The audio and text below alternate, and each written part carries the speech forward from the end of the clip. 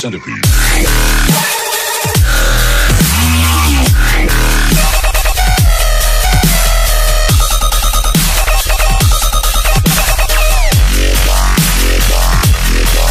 Centipede.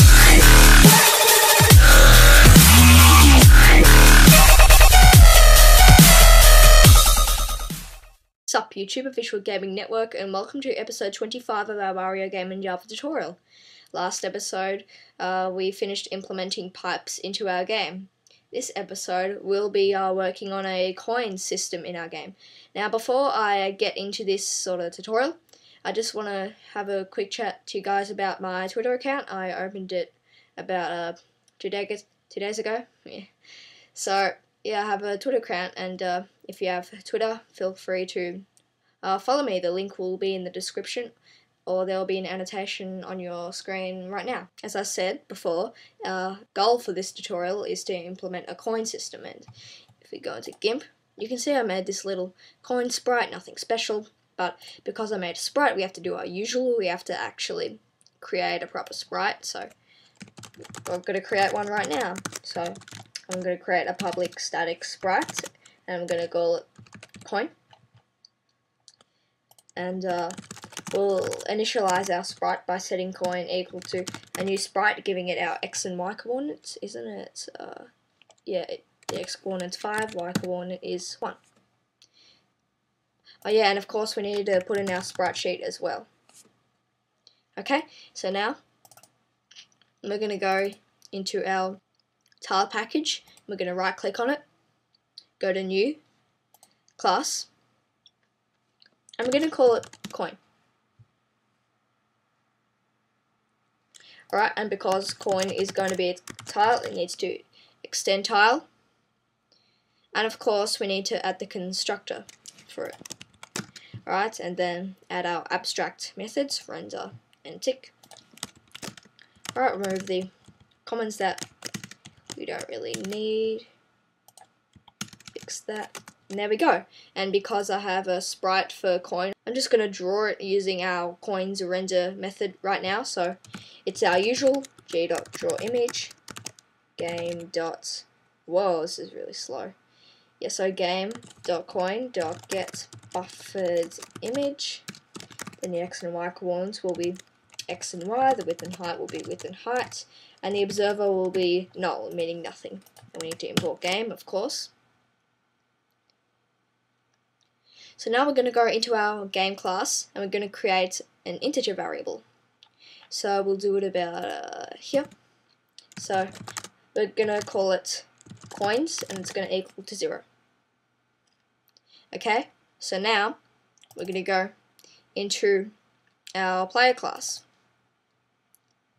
And we're going to go into our tile for loop, and under if getBounds right.intersects t.getBounds, we're going to type if getBounds dot intersects t.getBounds and t.getID is equal to id.coin. So we're checking if we're colliding with the tile with an ID of coin, and because we haven't created coin in ID, we're going to hover over the sort of error and click create enum constant coin in ID. So just click that, and it should put coin in there for us. And in our if statement, we're going to type game.coin plus and t.die, and that'll pretty much destroy our coin whenever we collect it, because that's what we want to happen. And we get an error in game.coins plus because we need to actually make coins static. So public static int coins is equal to 0. Now we're going to scroll down into our games render method, and make sure what we're about to type, make sure it's before g.translate, because what we're about to draw onto the screen, we don't want it to move with the camera. We want it to stay on the screen in the position we assigned it to. So I'm going to type g.drawImage, then the image will be game.coin.getBufferedImage. The x and y will be about let's make the x coordinate 50 and the y coordinate, I don't know, maybe 20. The width and height, let's just make it let's make it 100 by 100, and the observer will of course be null. And now we're going to type g.set color color.white. Then we're going to actually set a font. Yes, we're going to actually draw a string onto our frame. So before we do that, we actually need to set the font. So g.set font. I like Korea, so I'm going to use Korea. And for the next parameter, you can put 0, which means normal text, or you can put things like font.bold, font.italic, things like that. I'm going to make mine bold, and so to make it bold, just type font.bold, and you need to import font as well. And the next parameter will be the actual size of our text, so let's make that 50. Okay? And we need to set our fonts to a new font. And yeah, just put all the parameters we assigned into our new font. And now we're going to draw our string. So we're going to type g.draw string. The first parameter will be what the string will actually be. So we're going to type x, standing for like times. So then coins. So it's pretty much going to show us the amount of coins we have gotten, and that will be 0, of course. Then we have to fill in the x and y coordinates of our string. And let's make the x coordinate about 160. And let's make the y coordinate about 120. Okay, so let's run our game and it should work.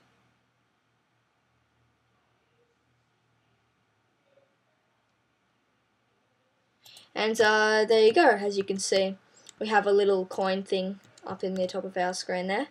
I'm actually just going to make it a bit smaller, so maybe 75. Adjust the x coordinate a bit. Adjust the size of the text, and we'll just take a 25 from our x and y coordinates where we're drawing our string, because our width and height was originally 100, but we've taken 25 from that to make that 75, as you can see here. So take away 75. I'm just doing some quick math here, pretty easy math. Okay, so let's run our game.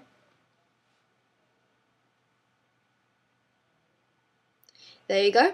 I'm just going to adjust this a bit more again. Let's actually make this about 100. Alright, we'll check that out. Yeah, that's good. Okay. So now we've got to actually sort of add coins into our game. So I'm just going to go into GIMP and open up our level image. So once you're in your level image, you just want to zoom in so you can see the pixels a bit better. And let's make coins about, what should we make it? I don't know, let's make it 255, 250, 0. Okay, so I'll just draw a whole bunch of coins across here. Okay, so we'll export it.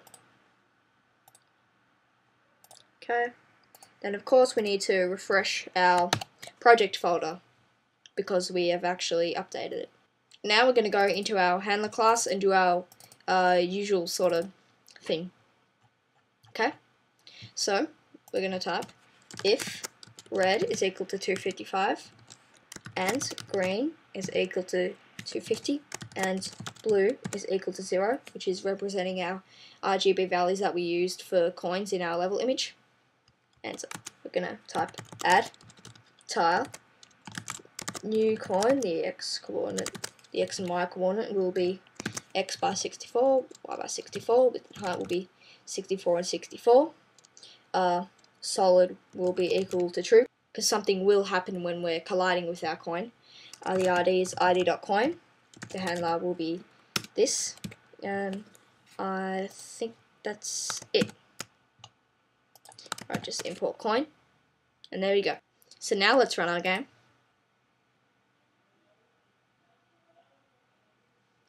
There you go. As you can see, we have a lot of coins in our background. If we get it, oh my god, oh my god. Wow, sorry about that. Let's just run our game again.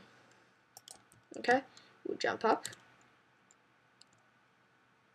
And as you can see, we actually collide with our coins like we do with our grass and like our power-up block and things like that. So to fix that, we got to go into our player class. Oh, why am I still printing out pixels troubled? I don't need that anymore. Okay, so in our getBounds, top.intersects t.getBounds and t.getID is not equal to id.coin. Okay, so we'll just copy that and paste it into our getBounds bottom if statement, our getBounds left if statement, and our getBounds right if statement. I just remembered we have to actually put an exclamation mark. So we're pretty much saying nt.getID does not equal to id.coin. So we'll just do that for everything else. We'll run our game. Okay, we'll go and get our coins. As you can see, we get it fine, and our coin sort of thing goes up. And just watch as I collect coins, the sort of coin thing will go up. And yeah. So I'm going to wrap up this episode here. If you enjoyed the video, make sure to leave a like, a comment and subscribe. If someone you know is interested in learning how to program in Java, please send them this tutorial and I would highly appreciate it. So see you guys soon. Bye.